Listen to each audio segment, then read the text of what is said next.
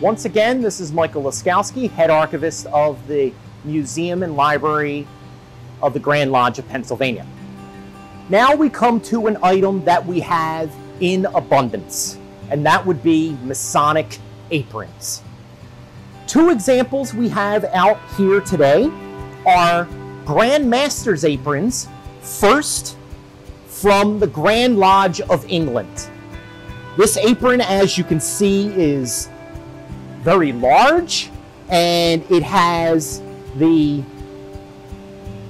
ruffled pieces here. It is kind of heavy.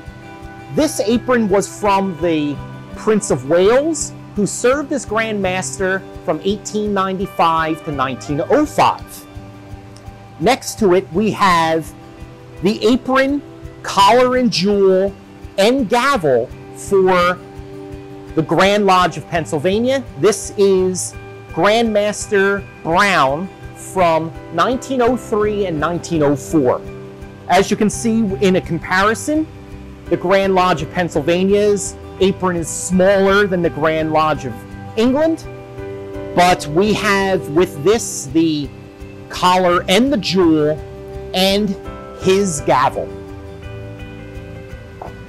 We also have a special Masonic apron that was found on a Civil War battlefield, and as you can see, it has deteriorated a little bit over time, but this was found on the battlefield after the Battle of Winchester was over.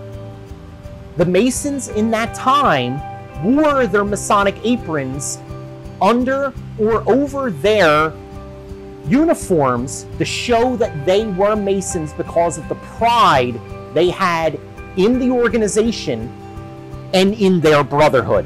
And we luckily have this piece of history from the Civil War era to show that Masonry was alive and well, and Masons were fighting for the freedom of this country.